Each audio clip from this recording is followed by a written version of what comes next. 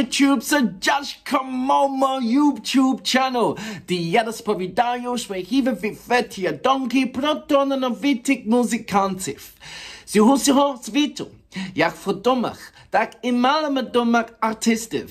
Я описаю вам, шановна публіка, що ви не будете розчаровані зовсім. Приєднуйтесь до мого каналу, де підписуйтесь, де викривайте разом зі мною домовичних артистів. Now, my next reaction of today, I'm quite excited because this was on the back of me reacting to the Hopak dance.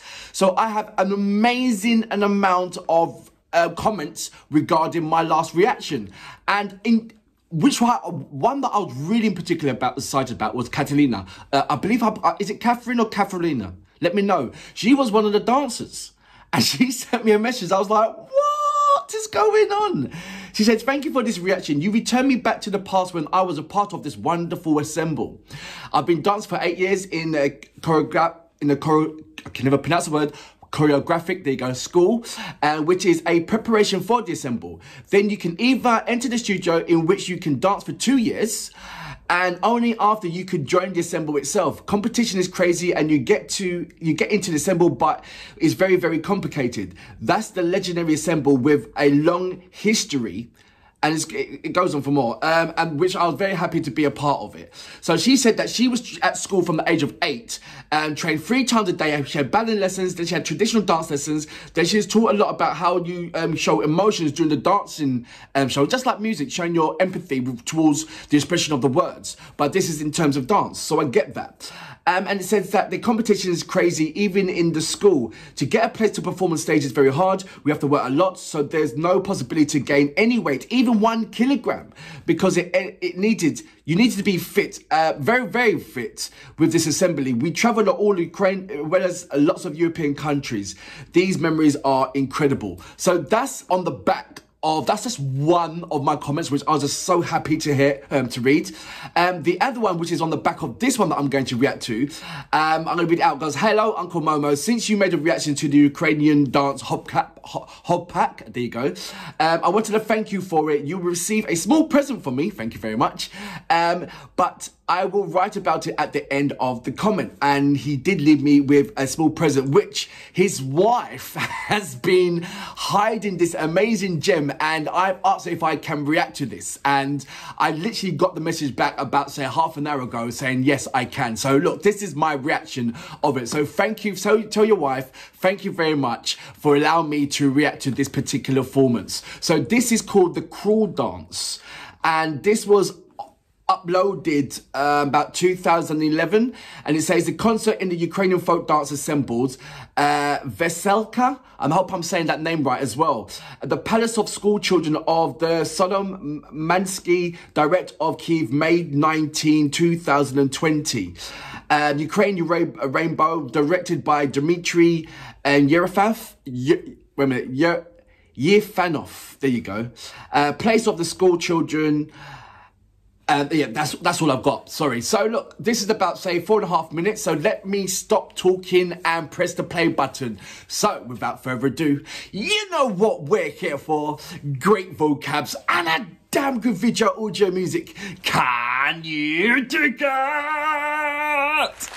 Взагалі, цей рік для Веселки був багатий на хороші події.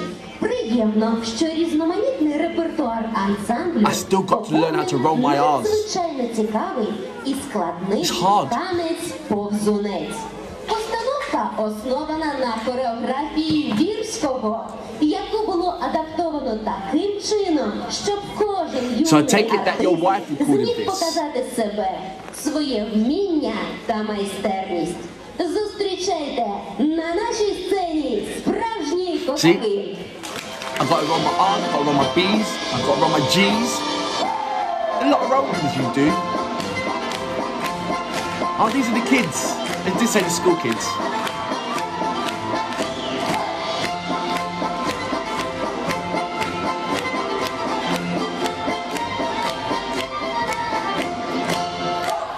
Okay, you see what you can do. Even that's hard.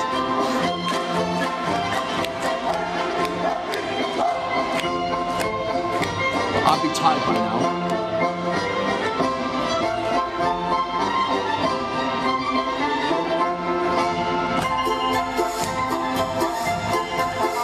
tell you what's nice about this. Generations are still learning it. It's not a forgotten thing.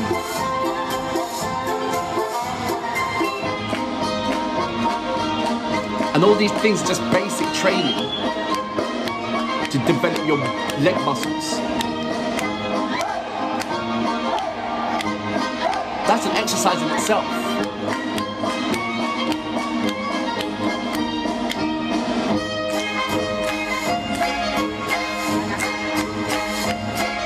That's army training. Don't get me wrong, I do know the history of it.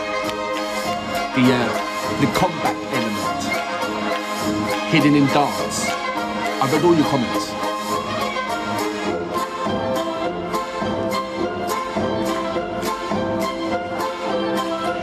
See, now that movement there, all of the whole world, when they do that, anybody does that dance, they're going to say the Russian dance. You must know this.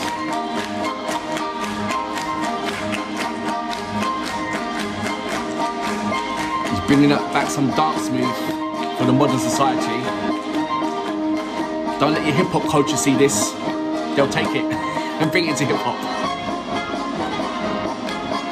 Especially that move.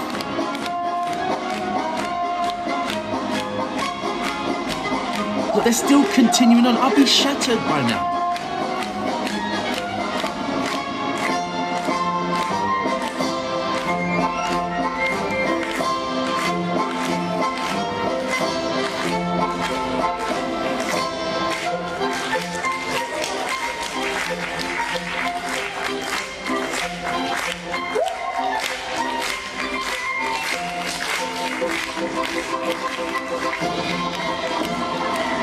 That move is used in urban dance right now.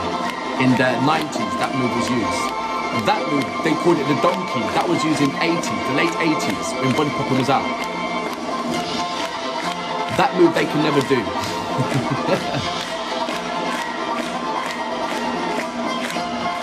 Right, how many times have you seen people do that in the 80s and 90s? In Greek, I believe in Jewish, in Arabic.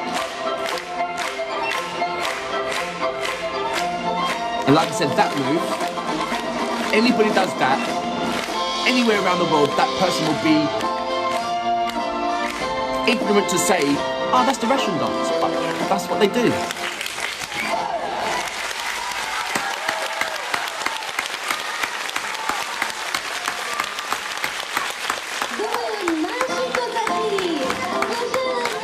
Oh, look at her. Brilliant. So that was the traditional Ukrainian crawl dance performed by children. And this is where it starts. Those little things, well, difficult things, don't get me wrong, I can't do them. But those things, it gives you so much leg muscle, it's unreal. And when you see the previous dance ensemble that I reacted to, the height that these guys get when they're doing their performances stems from those little things right there. Difficult little things right there. I mean, little things in the Cossack mind, but it's a massive, immense thing in my mind because I don't care what age I am, I still won't be able to do. Well, saying that, I done the donkey when I was when hip hop started, the robot developed into body popping. So when it was body popping and break dancing, there was about, say, 3 of those moves that was already incorporated into the urban dance culture. Isn't that amazing? For me, that is amazing because it just like I said before in my previous reaction, it just shows you how much things has been inspired by other countries and transcended over to other countries. It could be somebody from Ukraine coming over to the UK or went over to America and just done one little move and it caught on and then it developed. And then you don't know how these things start. You know, but it's just amazing to see these things. I'd like to say thank you very much, Veselka. Say thank you to your wife as well. You didn't tell me what your wife's name is, but Veselka, thank you very much for that.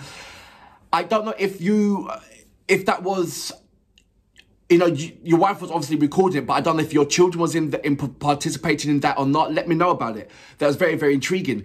It told me that it's got about 4 million views. wow, that is just amazing. It really is. Really enjoyed it. It showed, like I said, it showed me the quality of determination and grit, grit mindset that you have to be in as a young person to get into that stage. You heard when I was speaking about Catherine, she was 8 when she started it. So it is some serious determination, grit to study that craft. And by the time you're about 15, you may be good. Because that's how much hard work you got to put into it. Hard work and dedication got to be into it. That is a serious, not only dedication, but it's a cultural element as well. So you're learning, it's a school. So you're not only you learning the dance move, but you're learning the historic values of it. So even if you don't pass the first hurdle or the second hurdle, you certainly come away with some serious knowledge that you can share to other people. And I think that's what it is about as well. I've certainly learned a lot. And I know there's still a hell of a lot to learn. But so until then, I salute you. Boom.